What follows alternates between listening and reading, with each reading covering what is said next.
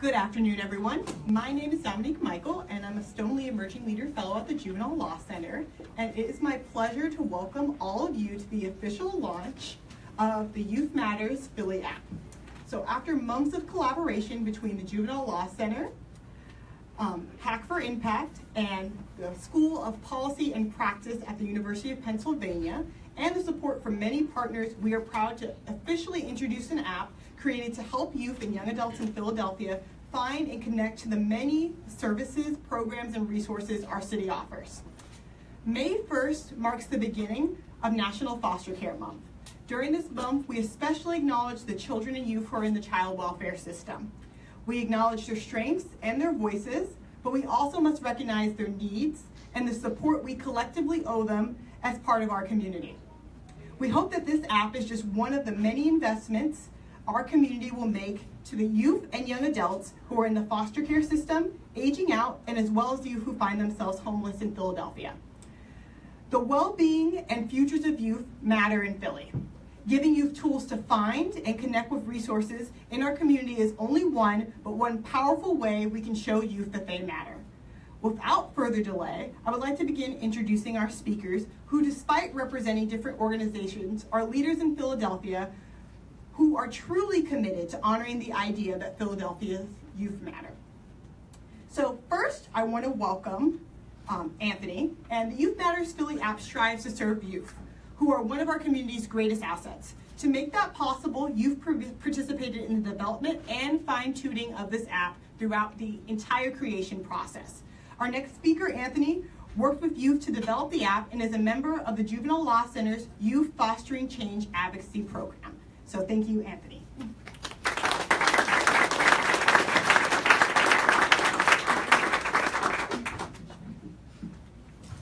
How's everybody doing today? Hello. My name is Anthony Simpson. I'm an employee and advocate for Youth Fostering Change at the Juvenile Law Center, and a current member at the Achieving Independence Center, and a former homeless youth. When I was initially informed about the Youth Matters Philly app, my mind went back to the days when I had nothing to my name, nobody to turn to, and nowhere to go. I thought of all the times this could have been an invaluable tool.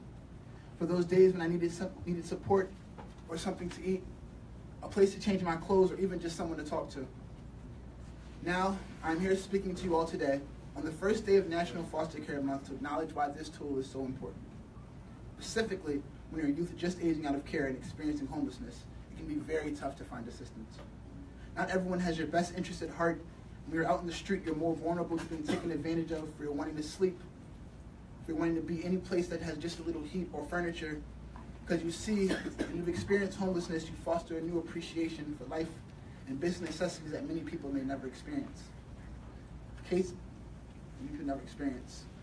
The truth is, for most youth experiencing severe cases of housing insecurity, those shoes resting against the nape of their necks is their pillow. The gravel tearing at their torso as they toss and turn is the bed. The sirens of a passing emergency vehicle is the alarm clock. And for the youth spending their nights trying to find somewhere to rest, this is their reality. Now I'd like to ask the audience a question. Could you guys raise your hand if you were aware that 1 out of 20 high schoolers in Philadelphia has experienced homelessness? For those of you who didn't raise their hand, sadly you're not alone. One of the things that makes homelessness especially troubling for our youth is that word, homeless. Whether through popular media or extreme cases we might see on our way to work, for many of us the word homeless conjures images of ragged clothes and lethargy. And for this reason, if a young person isn't, at least in their presentation, showing evidence of malnourishment or excessive housing insecurity, then their plight can easily go unnoticed by their peers and even by the various workers in the case of youth in foster care. This stigma has a massive impact on the prevention and direct treatment of homelessness.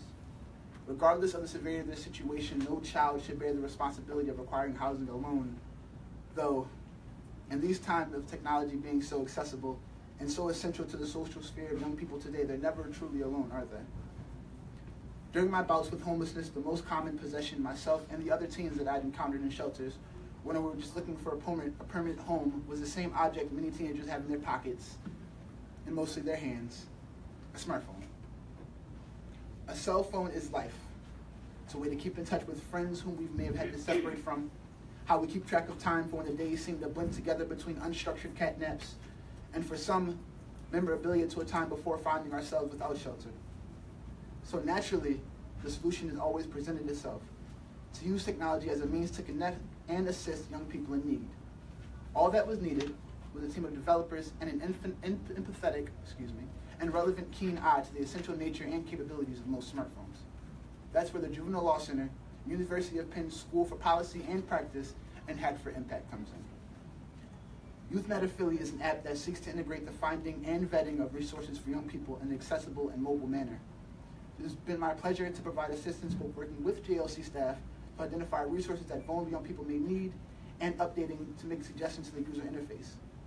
This is a very valuable and important tool for young people and the adults in their lives that may serve and support them, and I simply cannot wait for the cell phone to become not only a tool for selfies, but a tool for survival. Thank you.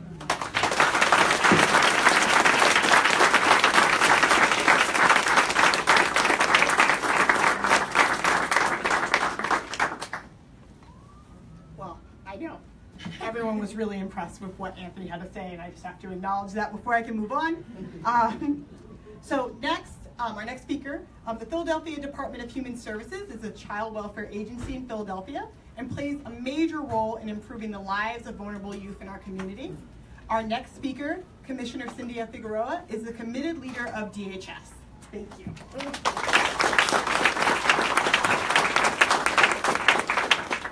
Hello, everybody. So many beautiful faces, and what an amazing title, right? Youth Matter Philly, because youth matter, and to the young people in the room, it's so great to see you all. And another round of applause, Anthony. So you heard everybody say this is the first day of National Foster Care Month. This month provides us an opportunity to acknowledge the wonderful caring communities that support children and youth in foster care and help them find permanent homes. It's also a time for us to focus as a community on how we can create more positive future for the youth that are currently living in foster care. This is a perfect time to celebrate the launch of Youth Matters Philly. This is a powerful new tool for our older youth that are transitioning to adulthood. We here at the Achieving Independence Center, it's an essential program for older youth transitioning to adulthood. It's supported by the Department of Human Services, and we're so pleased to be a partner in this opportunity. Really today, who we have to thank most is our young people in the room, folks like Anthony who were involved in the development. I also want to thank the team that helped bring this incredible resource to life. Susan Manigold, Jennifer Pickempner, Dominique McHale from the Juvenile Law Center, and the University of Pennsylvania School of Social Policy and Practice, and Hack for Impact. I also want to recognize our Councilwoman Helen Geim, who is a huge advocate for foster care and our children, and a huge advocate for bringing the needs and the quality of care to the forefront. I want to thank for the development of this work. We work hard every day to make sure that youth have access to permanency, but we also know the reality is that many older youth in Philadelphia exit the system with not enough resource or a caring adult by their side. We want every youth who finds themselves in a situation or close to this situation to have the right resources available to support them. Supports like the Achieving Independence Center and this new app, Youth Matters Philly, is almost guaranteed that every single youth that comes through this door could create that opportunity, have the opportunity right available in the palm of their hand. And Anthony said it best, that while there isn't other resources available, almost all of us have phones. And that it's not just a mode of communication that's about social, it can be about survival. So I want to thank you all, and I want to thank for all the work that was put into it. Thank you, because Youth Matter Philly.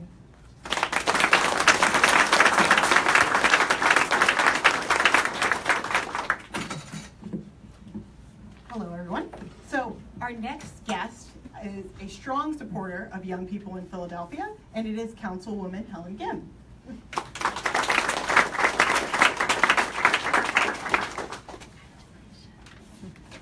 Good afternoon, everybody. What a thrilling day. So I want to thank everybody, especially Juvenile Law Center, Penn School of Social Policy and Practice, and everyone in this room for allowing me to join you today I've talked a lot about the importance of technology in our society, and I think everybody understands, like, it's really great to see technology and innovation move. But there isn't any value in a technology that becomes precious unto itself, that becomes just about the race to be the fastest, most cleverest thing. The true challenge and frontier of technology is when we actually use technology to make a difference in the lives of the people who need it the most.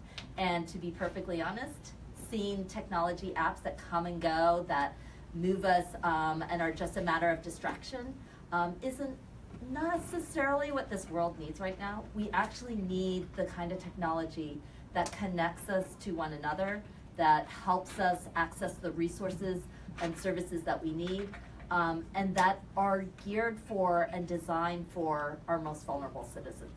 That is the technology that is truly innovative. That's the technology that's truly on the new frontier, and that's the technology that's going to make a difference in our city. So it is a thrill to be here with you to celebrate the new partnership with Juvenile Law Center and the School of Policy and Practice. Youth Matters, incredibly. I'm the chair of the Children and Youth Committee.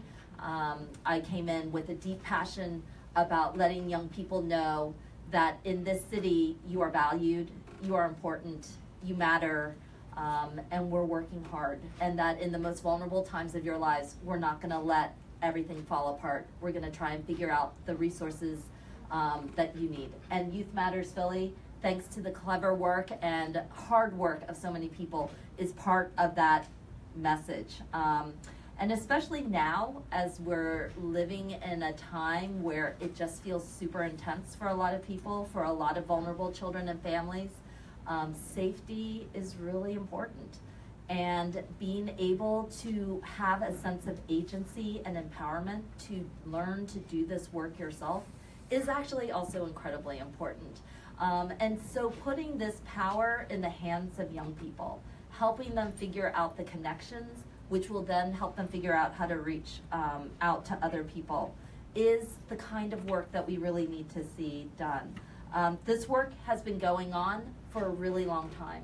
It is far from complete, but thanks to today, we're one step closer to seeing the kind of city that's gonna uplift our young people, celebrate them, honor them, and give them the power they need to make a difference in their lives. So thank you to everyone for helping make that happen.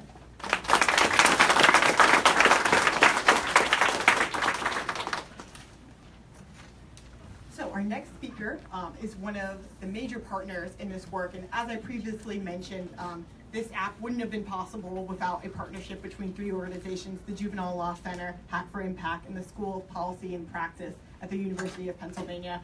So I want to introduce the person that spearheaded the work at the School of Social Policy and Practice, Professor Johanna Greason.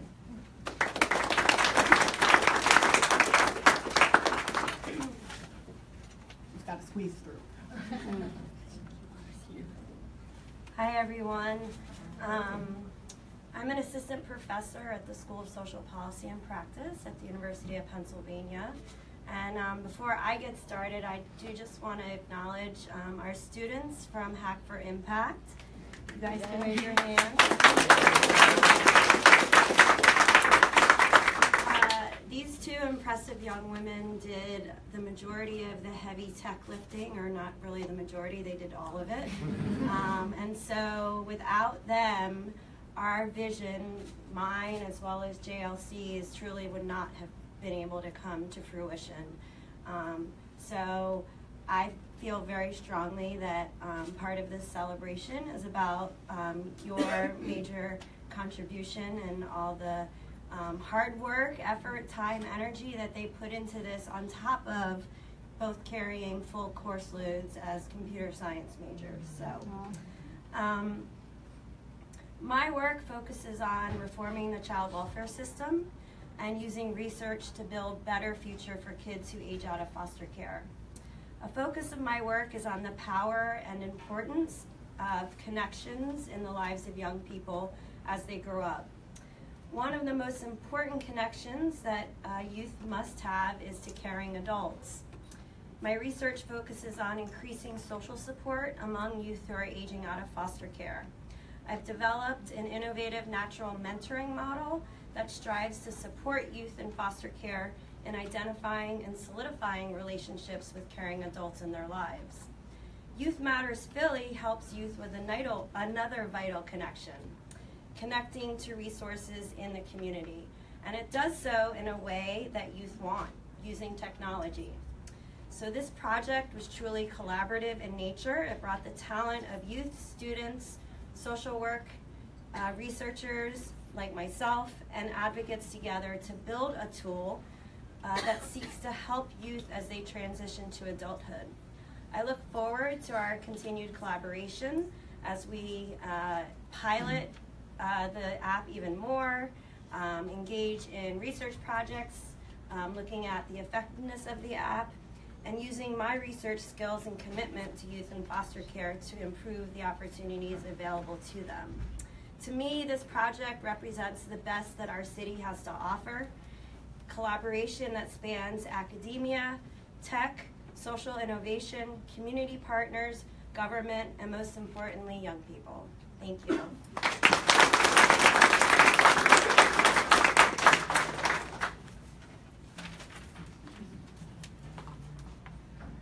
So, last but certainly not least, I would like to introduce Marcia Hopkins, who is the Youth Advocacy Program Manager at the Juvenile Law Center, who worked diligently with other staff members at the Juvenile Law Center to bring this app into existence. Hi everyone, thanks Dominique. As mentioned before, May is National Foster Care Month. Each year nationally, about 25,000 young people age out of foster care. In Pennsylvania, that number is about 800, and in Philadelphia, it's about 200 per year. This means that foster youth have not found family either through reunification with their own biological family or through adoption.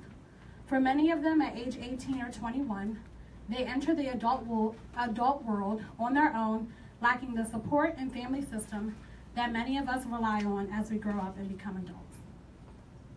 The Youth Matters Philly app was really designed to empower young people in Philadelphia to connect to resources like housing, food, clothing, medical care, and educational resources quickly and efficiently. The app is targeted at young adults ages 14 to 26 and puts valuable information and resources directly in the hands of youth. Behind me, you can see a little demonstration of the app here that shows a map of Philadelphia and how you can locate some resources. The app was created with input from young people like Anthony and other young youth and many community stakeholders, many of whom are in the room today, and we all want to thank you.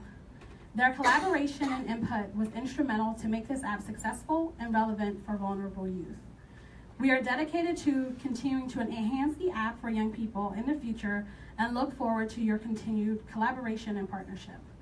We would like to give a special thanks to our youth advocates, some of whom are in the room, AIC, DHS, Hack for Impact, our team leaders, Ronnie and Annie, and the staff and youth at AIC. We would like to thank members of the 100-Day Challenge to End Youth Homelessness for their input and commitment to preventing homelessness for youth in Philadelphia.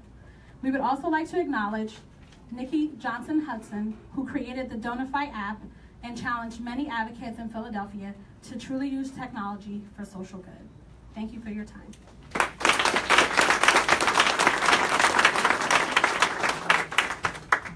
We're going to take questions. Yeah. If anybody has any questions. So I can hopefully move around the room with this mic. Actually, why don't you project, and then I will move my two speakers if need be. So any questions in the room? Of course. How do you use the app? How do you move around with the app? Move around with it? Yeah, how do you use it? Sure. So the app is a web-based app, and so what that means is you would take the link and you can get on it from either your mobile device or from your home computer. If you are using it on your cell phone, you're a young person, you can put in the link and you can download it to your home screen. That way it's easily accessible for you. And we're not doing a demonstration here, but when you get to the app, on the left-hand side, you'll have the ability to search either by name of a resource or by type. So like if you wanted to look for clothing, you could type that in, and then a list on the left-hand side will come up, and you have the ability to kind of search through the mapping system. And just to be clear, the website is youthmattersphilly.org. we finish with questions, if people want to put it on their phone and want to have a mini demo, you can find one of us and we can do that to show you. I'd be happy to. Any other questions from the audience? Is it live? Like, say, for example, will it reflect on where I am? Let's say if I'm in Germantown, tell me like what's in my geographical area. Yes, so that's a really good question though. So yeah, if you, when you're here, you can actually type in your location. You can put in your location, or say if you're not at your location, you can put in maybe your home address or your work address, and it will filter out and show you the resources that are really close to where you are or where you would like to be, and it will give you directions. And we have Google Mapping resources, so you can look at it in different views and see what type of public transportation you can use to get there. What help do you need from us to get the word out? Wow, that's a really good question. Dominique, you might want to come over here and ask this too. Well, I think part of it is, so one thing we think is really important is that it is designed for young people, but it's also designed for the individuals that serve those youth. So I think getting it out to your staff or your agency and really teaching adults how to use it and download it on their phone. I mean, how cool would it be if I'm working with a young person and I can text them a resource? We do have that ability on the site. Or if I just want to send them the link or tell them the name of a program to connect. Funding is always a big thing, but part of it too. Yeah. And other things, we have a social media kit. If you do want some prepackaged tweets, Facebook posts that you want to send out to your network, we can definitely provide those to you. We're happy to do this. The app is pretty self-explanatory, but we're happy to do train the trainers so that you, if you want to pull your staff together and do some demos and just have them do some practice, we're happy to do that. So we're happy to help you get the word out anyway with all your networks. We do have some resources too, picking back and back off what Jenny said, that we could give to agencies if you need them. If we find that a resource is not listed, how do we get it added? Yeah, so one of the really cool features of the app, because we really think of this as a community effort, is that in the app we have 2 ways for you to help us continue to build the resource base. In the right-hand corner, there's a suggest a resource button where you can give us some information about a resource that you think should be added. And you can just, as much information as you know, if you only know their name, we'll take that, we'll get an email notification, and we can then go and research that organization and fully add them to the app. Another thing is, you know, everybody makes mistakes, and if you see that a piece of information on our website is wrong, so perhaps the organization changed their hours and we have their old hours listed, on each resource, at the bottom, there's a suggest a change button, and you can suggest an edit for us to make to the resource, and then we can go ahead, we'll get the same email notification, and we can update it. Other questions folks have? Yes, of course. Do you have a plan for how you'll share the impact of the site? So how many people are accessing it, using it, connecting? Yeah, I think that's a really good point, and I think in the future we would be happy to be able to issue some just general things. Plus, we have a fabulous researcher, Professor Dreesen, who can help us with that effort. So one of my plans is to do an evaluation study, essentially, of the app, and so that'll be kind of a baseline for us, and to start looking at how young people are using it, and what their feedback is about how useful it is, and so it'll be sort of a moving target in that, you know, that'll be just one snapshot, point in time impression of the app, but then as it grows and develops, you know, we can look at reevaluating it at different times, but that's definitely something that we are planning for and anticipating. And is there a final question? Okay. Along that same line, if we are working with a young person and they do have feedback, what's the best way? Like, is there a way on the website, or are there contacts specifically? Yes. There's actually a way on the website, because again, we wanted to make this really simple for you guys, so there's a contact us button. It's like kind of in the center of the right-hand side, and you can give us a message if something technically isn't working, if you have a suggestion for something you think should change about the app in the future, anything, and we'll get that message as well. And we're really excited about, we've all been really excited to launch the app because we really want to find out what people think about it so we can keep innovating and perfecting it. We're out of time for questions in the large group, but I really want to encourage you all, if you have any questions for any of our speakers, to feel free to catch them. We're going to open it up to refreshments. If you want to speak to a youth that was working on this app project, please feel free to see Katie, who's right here, and Heather. We don't know where Heather, who's right there, and they will direct you to speak to a youth. And then last but not least, if you are a youth in the room, we have a gift for you. So please, if you could make your way back to this table with lovely Chelsea. We actually have drawstring bags with the logo on them and a few things inside them. So youth, please come get that because we made them especially for you because this app is for you. And thank you everyone again for coming, and we're really happy that everyone could come.